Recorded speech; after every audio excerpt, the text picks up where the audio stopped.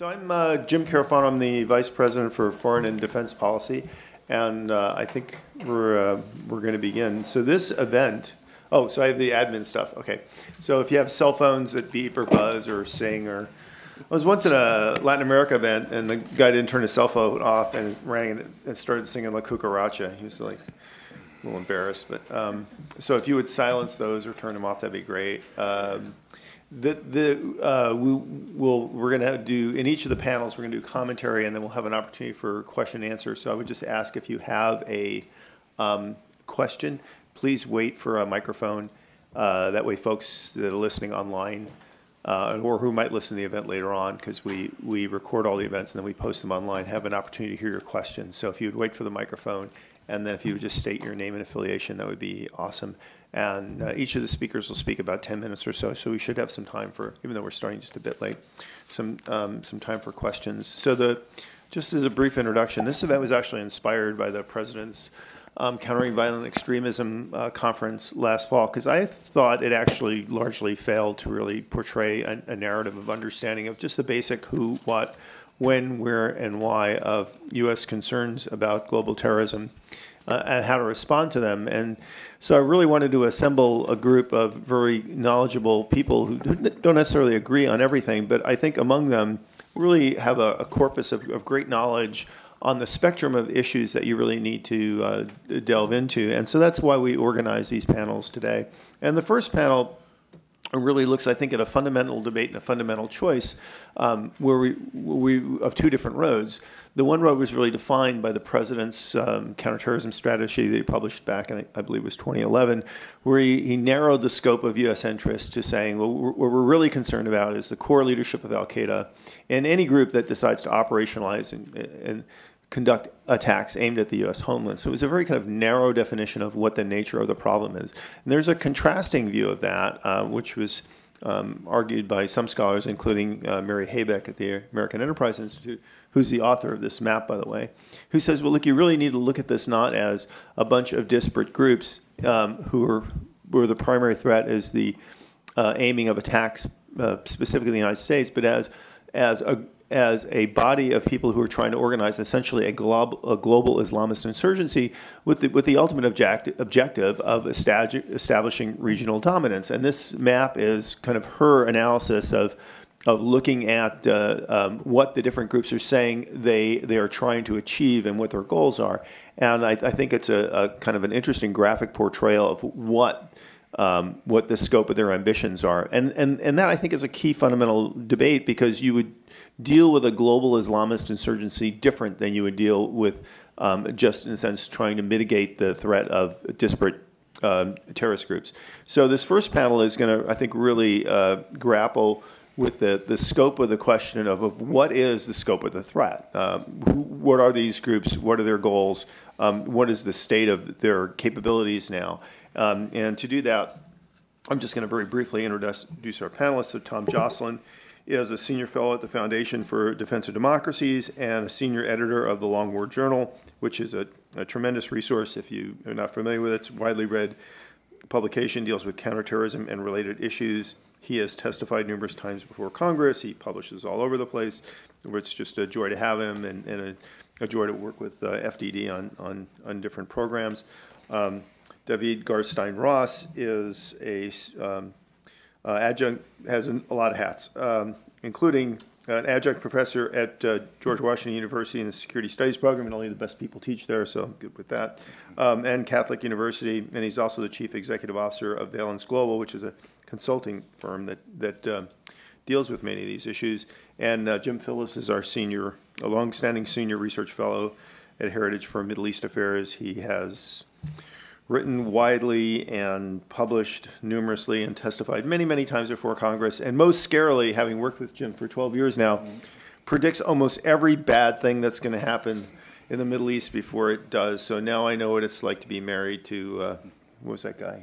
Nostradamus. So, so I think we'll start with Jim, right? And who's going to give some kind of historical context to the idea or the scope of the threat today, and then David and Tom, okay? And then we'll go to Q&A for the first panel. So, Jim, over to you.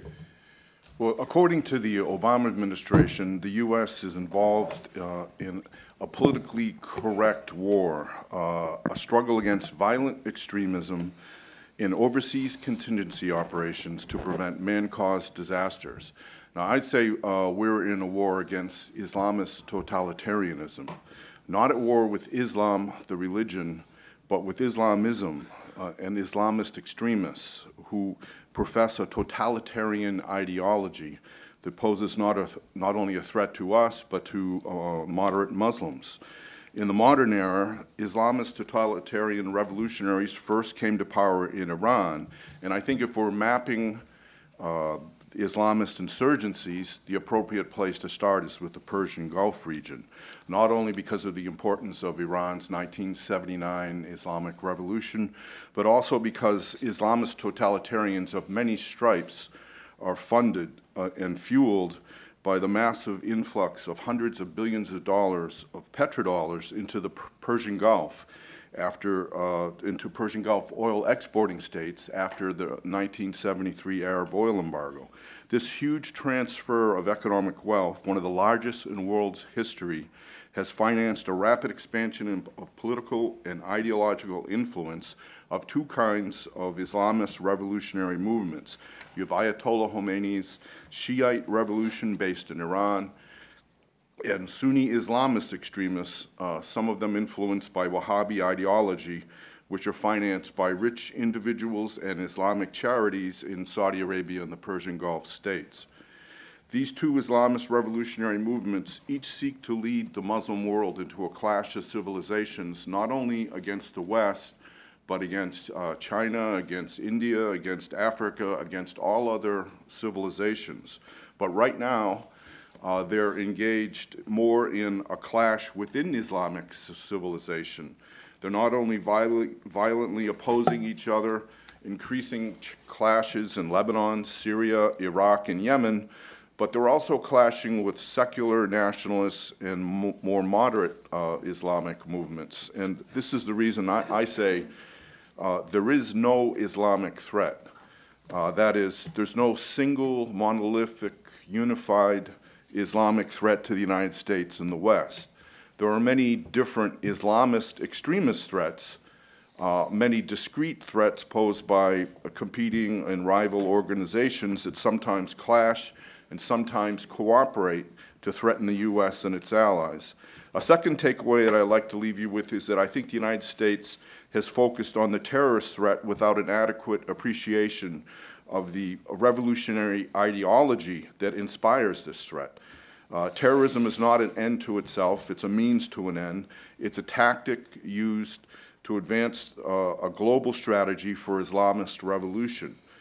This is a worldwide insurgency in support of building an Islamic state or empire.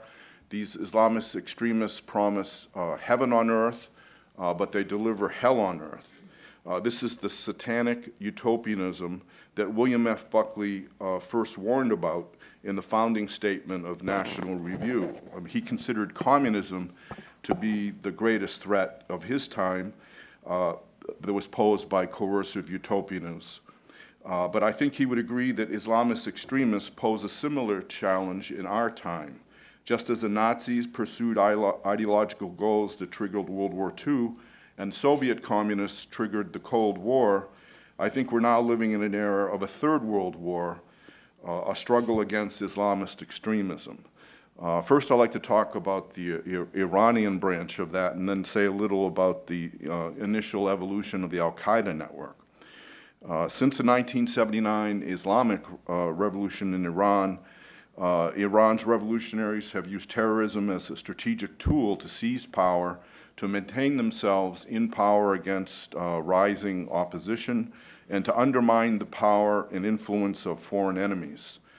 Indeed, it was an act of terror, the November 4th, 1979 seizure of the U.S. hostages at the U.S. Embassy in Tehran, that enabled Ayatollah Khomeini's Islamist supporters to outflank the Barzaghan provisional government, outbid secular nationalists and leftists, and consolidate their power and control over Iran. Iran's strenuous attempts to export its revolution have largely failed, in part because most Muslims do not share its Shiite branch of religion, which is only shared by about 15% of the world's Muslims.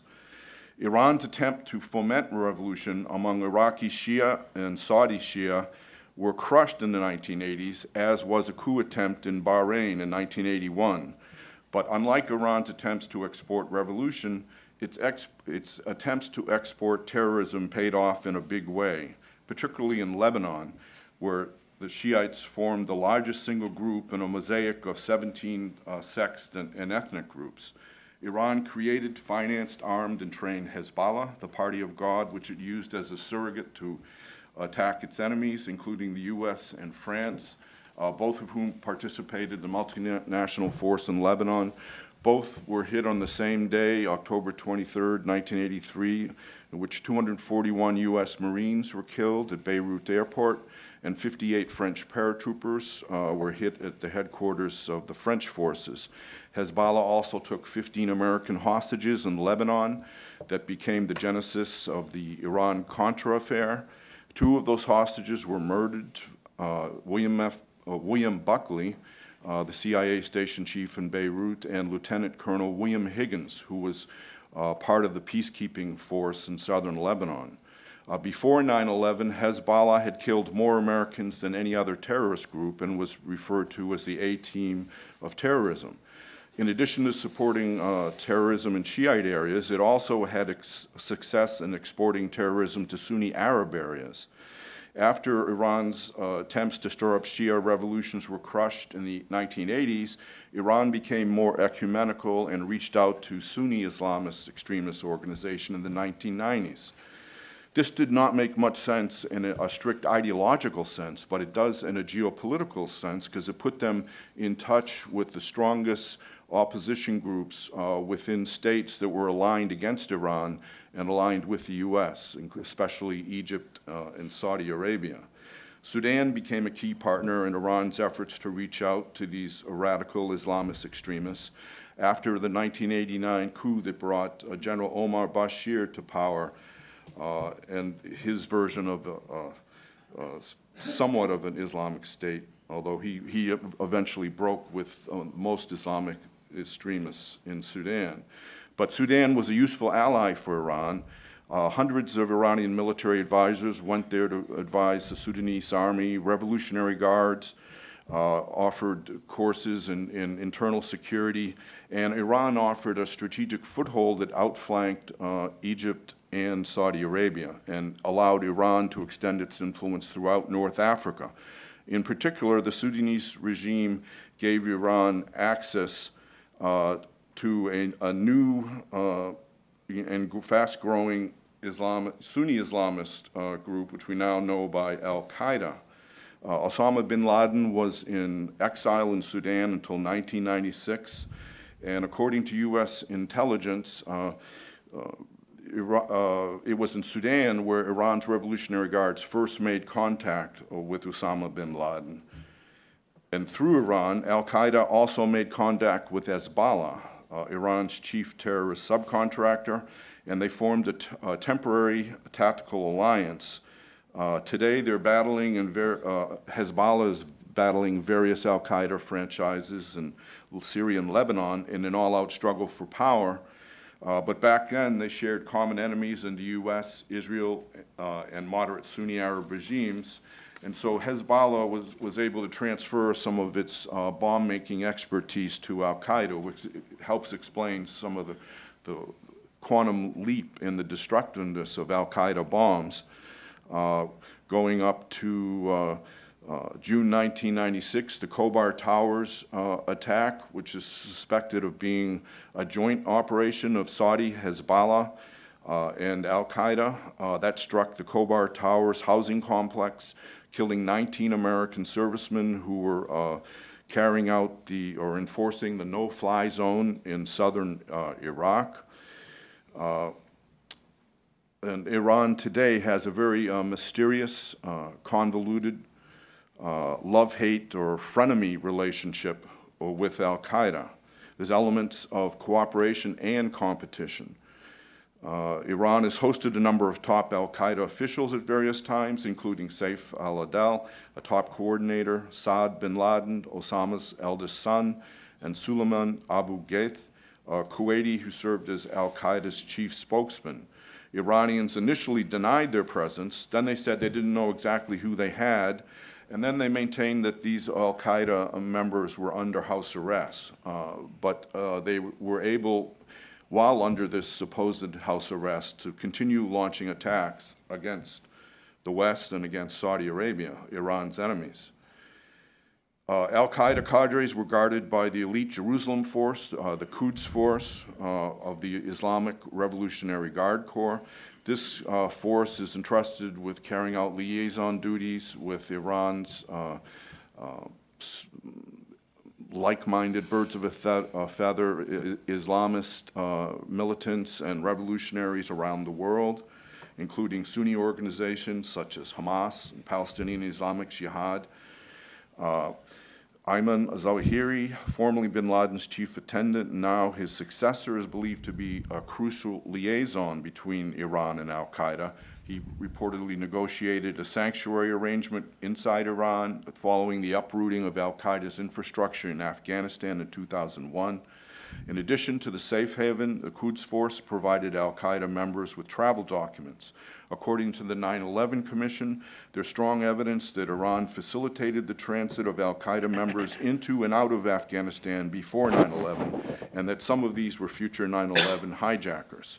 At least 8 and possibly 10 of the 19 hijackers on September 11th transited Iran on the way to and from Afghanistan, taking advantage of Iranian practice of not stamping their Saudi passports. These were the muscle terrorists, and it's not clear that they knew exactly what their assignment was going to be, and therefore there's no proof that Iran knew exactly what this operation was going to include, but that can't be ruled out. Iran also turned a blind eye when al-Qaeda transferred its personnel from Afghanistan to Iraq after the U.S. intervention there. Bin Laden named Abu Musab Zarqawi as his deputy in Iraq in 2004. He was a Jordanian of Palestinian descent that had been radicalized in prison, and his extreme brutality by virtue of his background as a prison enforcer eventually horrified even some of bin Laden's followers. And Zawahiri advised him to kind of cool it because not to make the same mistake the Taliban made of ignoring popular sentiments when it comes to enforcing rules. ISIS, which is al-Qaeda in Iraq's successor organization, has taken Zarqawi's practice of videotaping beheadings to a new level. Bin Laden essentially decided to anoint Zarqawi as his deputy in Iraq, despite their considerable ideological differences, in order to extend the al-Qaeda brand to the Iraqi front, which had become increasingly important within the global jihad. Although he absorbed Zarqawi's independent group to give al-Qaeda a stronger presence in Iraq and Europe, this also led to ideological tensions within al-Qaeda. In July, as I mentioned, Zawahiri sent a letter to Zarqawi trying to rein him in. That was not taken well by Zarqawi and his lieutenants. This ideological tensions and a power struggle over leadership of the global struggle eventually led to a break between al-Qaeda and AQI, renamed ISIS. And let me just stop there, and I'll let my colleagues pick up the story from there. So, David, I think we already see kind of one clear distinction between the narrative that the administration laid out last spring and what Jim does discuss. I mean, they essentially kind of laid out a very static picture where you could kind of divide people up like in the football league and say these guys are the good guys and these guys are the bad guys. Jim just laid out a kind of that this has actually historically been a much more dynamic structure. And so the question is does that dynamism continue today, and kind of what's the current state of it? So over to you. It's extraordinarily dynamic today. And what Jim talked about, the split between al-Qaeda and ISIS, which previously was AQI, al-Qaeda in Iraq, is a split that not only is very significant, but gives rise to a question that is asked every few years. That question is al-Qaeda dead? A few years ago, that question was being asked because of the Arab Spring and bin Laden's death. A lot of analysts thought that there could be no greater blow to al-Qaeda than the combination of these revolutionary events and the death of their leader. Now, it didn't quite turn out that way. The revolutionary events, rather than ameliorating the kind of grievances that had given rise to the jihadist movement, actually provided fertile soil for this movement to grow in ways that it hadn't before. Now the question is, has the Islamic State, as the rise of ISIS, killed al-Qaeda? It's a much subtler competition than most observers believe it to be. Al-Qaeda had a very well-formed strategy at the beginning of the Arab Spring, up until their split with al-Qaeda, and it's still a very well-formed strategy, but it's one that ISIS has very effectively disrupted, not defeated, but disrupted. Bin Laden was a chess player. Zawahiri is a chess player. And they very much have a chess player's strategy, one that involves creating multiple front groups, operating under non-al-Qaeda brands, and basically deceiving the enemy. This has worked very effectively for them in Syria, a country where it's basically impossible at this point for the U.S. to go after al-Qaeda without completely abandoning its strategy of supporting the moderate Syrian opposition, because there is virtually no opposition faction that isn't in bed with al-Qaeda to a greater or lesser degree, other than the Islamic State. But we're not going to support them, obviously. But if you go back to the Iraq War, which Jim talked about, and that split between Zarqawi and Zawahiri, this is very influential in understanding the groups today. Zarqawi, many people thought that he had eclipsed Osama bin Laden as the leader of global jihadism. He was very much like ISIS is now, extraordinarily brutal, appealed to angry young men. And Zawahiri, in writing to Zarqawi in this letter that was intercepted and released by the U.S. military in the summer of 2005, it was released, right? Yeah. So when they released that letter, he said, don't become enamored by these zealous young men who refer to you as the Sheikh of the Slaughterers, specifically referring to Zarqawi's appeal to the youth. And now, if you look at what ISIS is doing, it's very similar to what AQI was doing then. Extraordinary brutality. People were shocked by AQI's use of beheadings and the fact that they would videotape them and then post the videos online. Well, ISIS has completely eclipsed them in that regard. You had this brand that attracted young jihadists to the Iraq theater, and this romantic figure at the center of it. And I think in those ways as well, ISIS has eclipsed AQI. But just like AQI, ISIS is actually vulnerable to a complete brand collapse. This brand collapse happened, and it happened in large part because of a combination of three factors.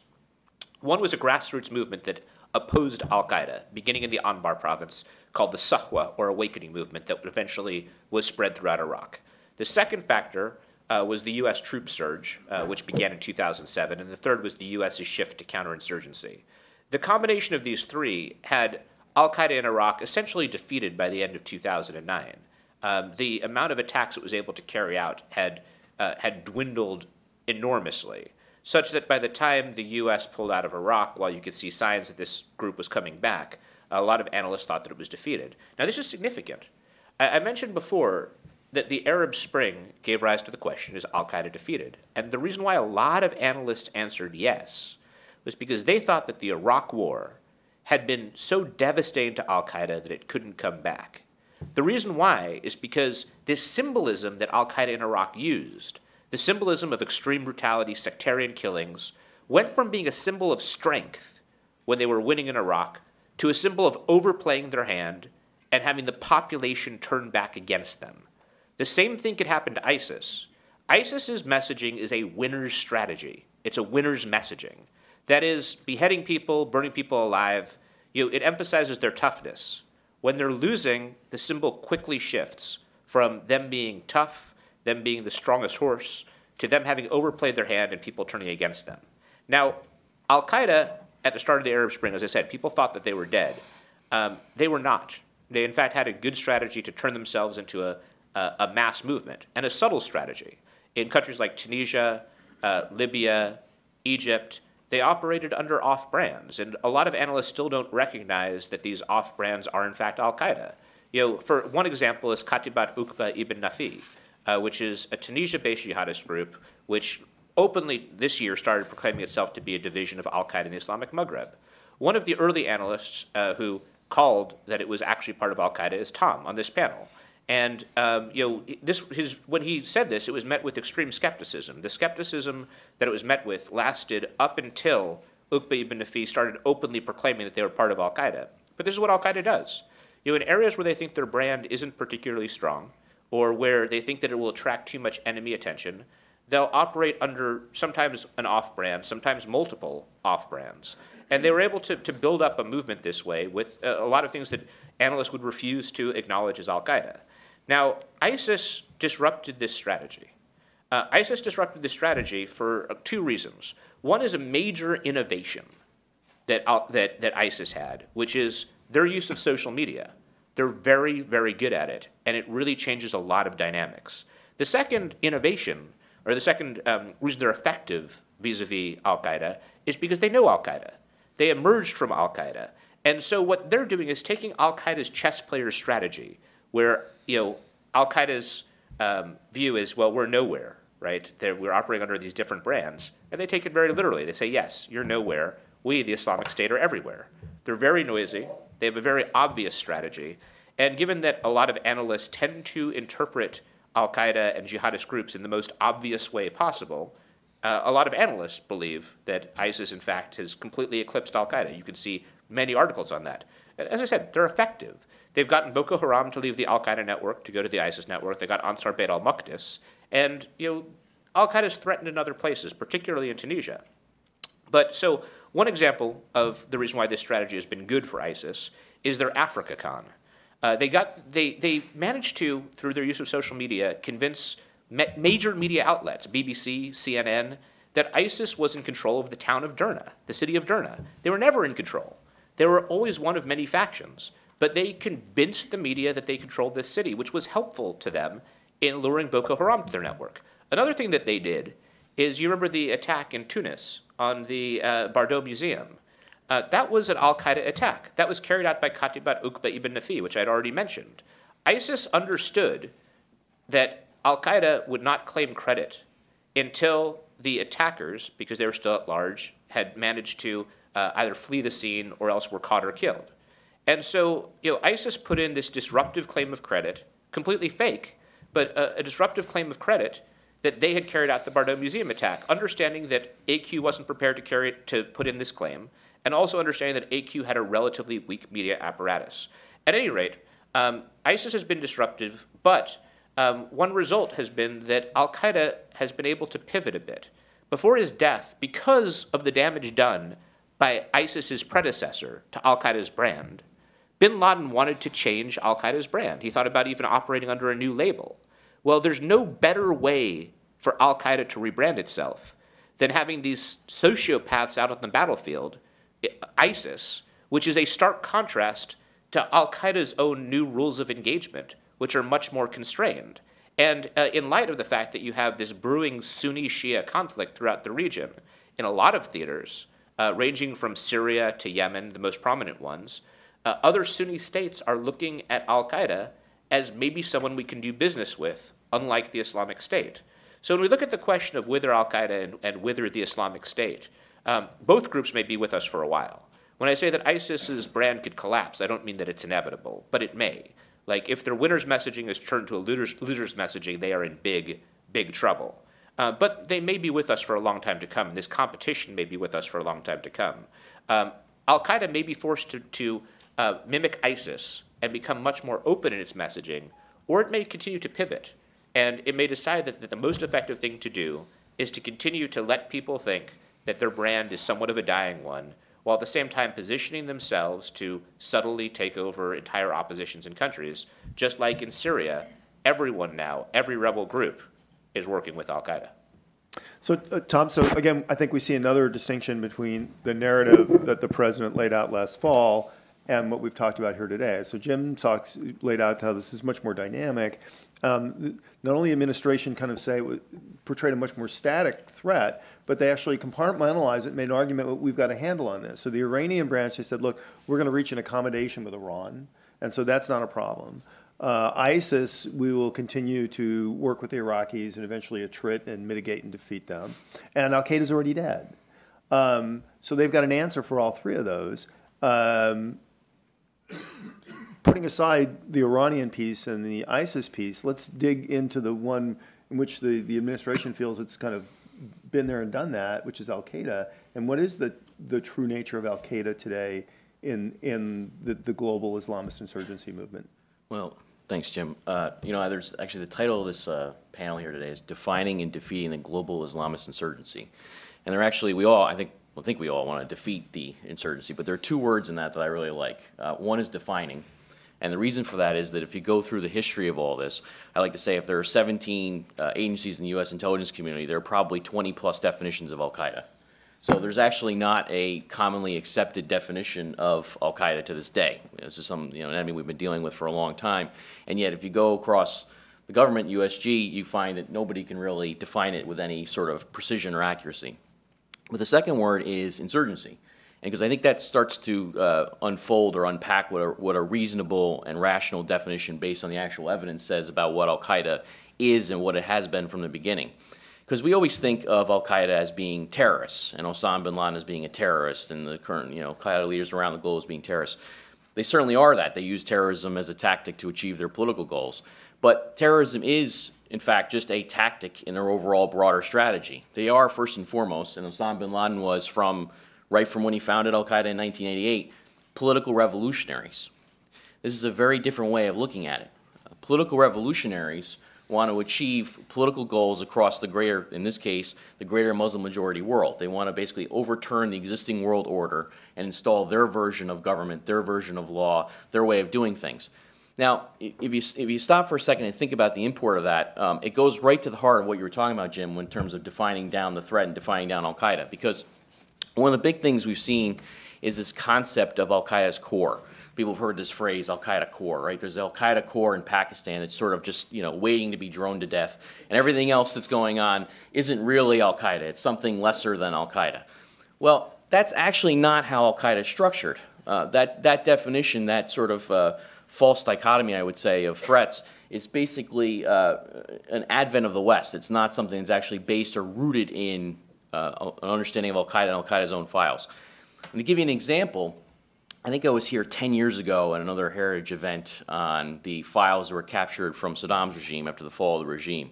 And back then, 10 years ago, I was advocating for transparency when it came to captured files. Here I am 10 years later, still advocating for transparency when it comes to captured files. But in this case, it goes to the files captured in Osama bin Laden's compound.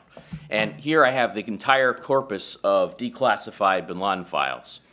I could not fit, possibly, all the files that were captured in bin Laden's compound in this file folder. The reason for that is because more than 1 million documents and files were actually captured in bin Laden's compound. Now, let that number sink in for a second. More than 1 million documents and files. Now, not all were equally important. Some of them were, paying the electricity bill and that sort of thing. But a lot of them were very important. A lot of them had, real meaning for how we understand these things. What's interesting is, you talk about the field, and David and I lament this quite often, very few analysts have actually engaged in any sort of rigorous way the roughly only 24 or so files that have been released from bin Laden's compound. What do these files say about al-Qaeda and how it's structured? Does it support the idea that there's this small core of al-Qaeda waiting for the next missile to come in and kill them? Or does it say something different? And it says something very different. In fact, when you get into how al-Qaeda is structured, I use the phrase affiliates. Many people use the phrase affiliates. Actually is not the right way to think about it. The way al-Qaeda talks about it is that basically there's this management layer of al-Qaeda which has multiple components to itself. But then there are each regional branches.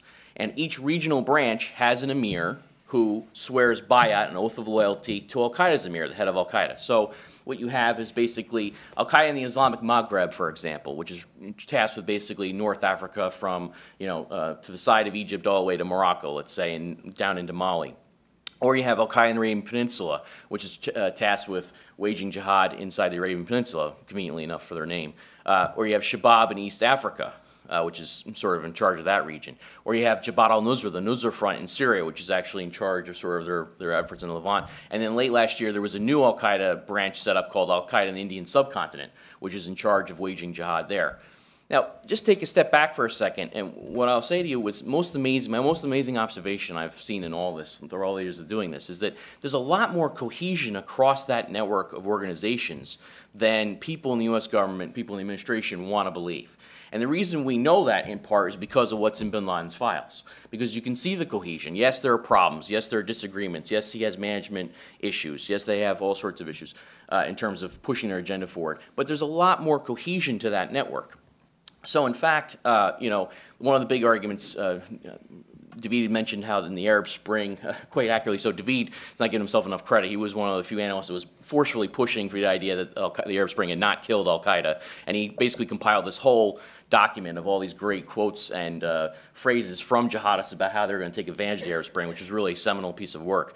And in fact, if you look at bin Laden's files, bin Laden was looking at the Arab Spring as a giant opportunity for al-Qaeda, and was dispatching operatives to the Arab Spring nations to take advantage of it. They discussed that at length. But here's the interesting thing. So you say, okay, well, Arab Spring was going to kill al-Qaeda. It didn't. One of the other things you hear is that, well, bin Laden was killed, and Ayman al-Zawahiri was far less charismatic, and so that's going to basically shatter the entire al-Qaeda network. Well, it didn't. The rise of the Islamic State, or ISIS, has clearly, as David gave a great layout of the whole thing, has definitely challenged al-Qaeda's authority in the global jihadist world. Absolutely, and they've had a growing market share in a number of different areas. But one of the reasons why they have not surpassed al-Qaeda globally is because the structure I talked about of the regional branches, the regional emirs swearing an oath of loyalty to the head of al-Qaeda remains intact. That none of the regional emirs, other than the head of ISIS, which in fact are the Islamic State, who was himself a regional emir of al-Qaeda, and basically maybe one way to think about this is the head of al-Qaeda is sort of the Don in the mafia family, and then he has these captains, and basically the head of the Islamic State or ISIS is a captain who says, you know, I'm not going to answer to the Don anymore, I want to be the Don. You know, that's maybe one way of thinking about it. Well, all the other captains saluted the flag and remained loyal to al-Qaeda's emir and remain loyal to this day. That's a very interesting case study in sort of understanding al-Qaeda, because almost all the analyst prognostications would say that that wasn't going to happen. You can go to op-eds in the Washington Post and everywhere else. They were talking about how, oh, with, you know, Zawahiri taking over, you know, that's basically the end of al-Qaeda. You know, they needed bin Laden to keep the whole thing together. And in fact, they didn't. Now, they've had, you know, as I said, major problems with ISIS, and David laid out the competition between the two, so I won't go into that. But if you look back at the history of all this, another thing that's stunning is how many assessments have been wrong about al-Qaeda from the intelligence community through the years. And for example, just this week, we had the Washington Post, Greg Miller, wrote up a review or a brief summary of Mike Morell's book, who was at the CIA. And it says that, Mike Morell says in his book that the CIA got the Arab Spring totally wrong. You know, we didn't know that al-Qaeda was going to rise throughout the Arab Spring or take advantage of it. And what's interesting about that is, I know, David and I know that's not, that there was plenty of evidence to say that they could take advantage of it because we were arguing it. You know, there were plenty of other contrary assessments out there, and yet the intelligence community didn't see it. And why is that? And it goes back to the constant theme that Jim, you brought up in your opening remarks. It's this defining down of al-Qaeda and understanding what it is. You talked about the map. I don't see Mary's map, but I'm sure it's great. On the sidewalls. But she uses that to emphasize the cohesion, and that's right. There's a lot more cohesion to this entity than it's given credit for. But going forward, I'll leave you with one last assessment of al-Qaeda, and we can get into the discussion. There's been a lot of talk about drones, of course, especially of late with the unfortunate killing of 2 hostages in a drone strike, and basically the efficacy of drones and that sort of thing. My colleague Bill Roggio actually invented drone coverage years ago. He's been studying these things for years and reports on each and every drone strike that goes down. And there's no question that the drone strikes have killed off a lot of senior al-Qaeda leaders and have disrupted operations and have done damage to the organization. There's no question about that. But the problem is that there's this triumphalistic assessment that says, well, that's it, the drones have killed al-Qaeda and everything else isn't really al-Qaeda. Well, going back to bin Laden's files, it's very interesting to read how al-Qaeda assessed it, because there are certain analysts who cherry-pick these to say, oh, see, the drones were killing al-Qaeda. But if you read them carefully, what you see is that al-Qaeda had a number of components to its strategy to survive the drone strikes. That yes, there are phrases, passages, paragraphs in these files that say the drones are hurting us, the drones are hurting us, we need to survive this. But then you'll see other paragraphs and passages where in fact al-Qaeda says, well, here's what we're going to do to survive this. And in fact, al-Qaeda's leadership did survive it. And one of the ways they did that was by dispatching leaders to Arab Spring nations. So in fact, going back to this idea of the core al-Qaeda, the definition of core al-Qaeda is not firm. It's something the U.S. intelligence community can't even really well define for you. But it's this idea that it's basically Ayman al-Zawahiri and his band of not-so-merry men in Pakistan, and then everything else isn't really core al-Qaeda. Well, one of the big lessons in all this, it's a very commonsensical observation, is that core al-Qaeda leaders, by any reasonable definition, operate in at least half a dozen or more countries to this day leading the charge. Guys who were groomed by Osama bin Laden to lead the charge. Guys who were part of the al-Qaeda hierarchy. People that were dispatched intentionally by al-Qaeda to go to these different areas to sort of lead their efforts in different nations, including in Syria. And in fact, if you look at Syria right now, what you're seeing is, I think, the impact of that core al-Qaeda leadership in Syria and how they've organized efforts. Because you look back to the beginning of this year, I think, David, this holds, is in the case that probably al-Qaeda has captured more territory since January 1 globally than ISIS, the Islamic State, which is not something you hear, right? And part of the reason for that is because al-Qaeda's got a very clever strategy. They're embedding themselves in these local insurgencies. They're basically forcing themselves down in so they're not easily targeted. And so if you look at what's happened just since March of this year, al-Qaeda led the charge in taking over the provincial capital of Idlib in Syria. Al-Qaeda led the charge in various other battles in northern Syria. Al-Qaeda is leading the charge in southern Syria. So they're capturing territory, and they do it under different names or different brands, but when you follow the leaders, if you do the nerd analysis that I do every day, we do all the time, you can see that these guys are clearly, in fact, Al-Qaeda.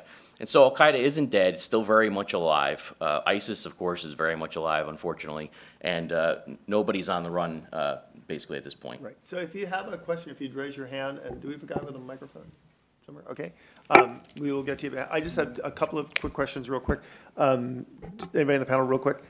What's the future of al-Nusra in Syria, and who are they going to, whose flag are they going to run up? You want me to take that real quick? Sure. I'm kind of passionate about this one because there are all these reports saying the Nusra Front's going to break with al-Qaeda. I would love to place a major wager on this, if anybody could, to bet against that, because it shows a complete ignorance of how Nusra Front's actually organized and who its leadership is and all those other things. It's still al-Qaeda. It's very much al-Qaeda. What Ayman al-Zawahiri did at the beginning of the Arab Spring and all this was he didn't want Nusra Front or any other al-Qaeda parties in Syria to say we're al-Qaeda. They wanted to hide the fact that they were al-Qaeda.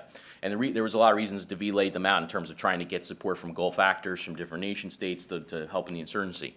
So Nusra is still very much al-Qaeda. And in fact, this reporting goes back in part to a Sharia official in Nusra Front who was actually fired from that job, who basically has been advocating for sort of a breakup with al-Qaeda in a certain sense. And his replacement is quite openly clear about how the fact that's not going to happen. You can even read his tweets if you want in Arabic on a day-to-day basis about this. So, are they going to be running their flag up in Damascus? I'd say no. But okay. Let me actually add one wrinkle, which I think this shows, in my view, just how disruptive ISIS has been.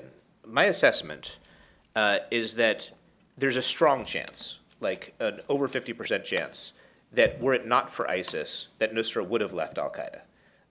And when I say left, like envision air quotes around that, right? That it's consistent with them operating under front groups in order to attain an objective. And in this case, the objective they could have attained is massive state sponsorship.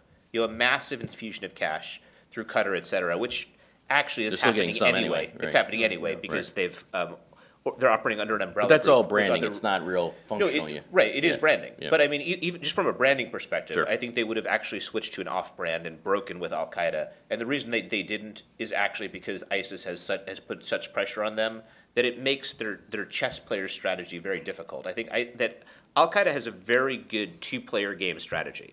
When it's them versus the U.S. or them against non-Muslim powers, they have a very good strategy. But then you interject a third player, that being ISIS, and suddenly that disrupts the game. And I don't think they've quite figured out how to deal with it. The reason why I don't think they'll get to Damascus is, look, this is an area where Iran is willing to put lots of soldiers to fight and die.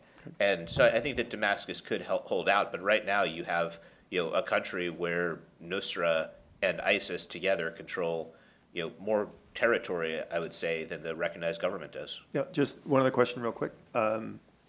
So if a Iran deal is signed and the ISIS continues to be attributed in Iraq, you could well see the administration leave office saying, well, we won the war on terror. And will that kind of is there a potential that we will take our eye off the ball?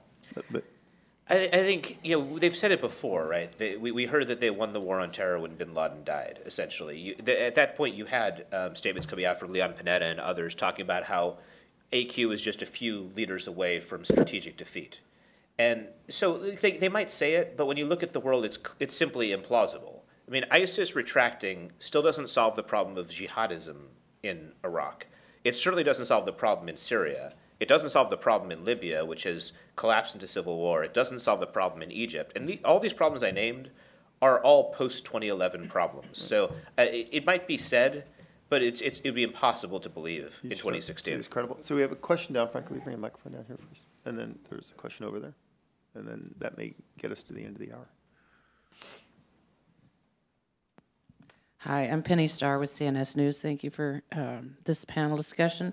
Are you familiar, I want to ask when we're talking about defining terrorists as an Islamic threat, of the author Ayaan Hirsi Ali, who was a Muslim and is now saying that the only way to defeat this threat is for the religion itself to be transformed into something that at its core calls for Sharia law and the death of infidels. And she claims that the only way to defeat them is to get to that ideology and have the Muslim faith change not to include that goal. We do have a whole second panel on that, but anybody want to? Yeah, I think in the long run that might be possible, but I doubt it any time in the next few centuries. But I think it's the ideology that has to be not only defeated but discredited, and to do that, Muslims have to be convinced that that ideology, those ideas have bad consequences, not just for us but for them. And if there's a silver lining in the cloud with the emergence of ISIS and these increasingly thuggish revolutionary groups, is that might lead some to rethink their support for these kind of groups, especially, when they get in these fraternal battles, or, talking about Damascus. I think that could boil down to Hezbollah against al-Qaeda, and it'll be hell on earth. It's what they, not exactly what they promised, but what they deliver. Hey, Lise? Hi, Lisa Curtis with the Heritage Foundation. I wondered if you could expound a bit on the ISIS-Al-Qaeda competition and how much actual fighting on the ground between the two sides have we seen, and how much do you expect to see in the future? We keep hearing these sporadic reports of sporadic fighting between ISIS and Al-Qaeda factions in Afghanistan. We know a drone strike took out a former Taliban leader who had pledged allegiance to ISIS a couple months ago. And of course, we had the major attack in Jalalabad conducted by ISIS, and the Taliban actually distanced itself from the attack. So I'm wondering, if you could address, how much they have engaged each other militarily, Al-Qaeda and ISIS, and how much you expect in the future. And then also if you could just comment on ISIS presence in Afghanistan and how you see that evolving. The clashes have been sporadic, just as you said. You've had a few dramatic instances, such as ISIS's assassination of Abu Khalid al-Suri, who was in Syria, embedded with one of the Sunni jihadist groups. But Al-Qaeda front group, which again to our branding point. Yeah, precisely. Yeah. But it's actually been a very subtle competition, where a lot of the fighting between them has been more in the shadows than up front. And they cooperate in certain areas. They cooperated when moving into the Yarmouk refugee camp. They cooperated around Kalamun. And so when I look at what's happening, the reason why from al-Qaeda's perspective, a number of analysts thought they had to fight ISIS. And after Abu Khalid al-Suri was killed, Tom and I kind of flirted with that idea as well. But what al-Qaeda looks at ISIS as is this disruptive force that came out of their movement.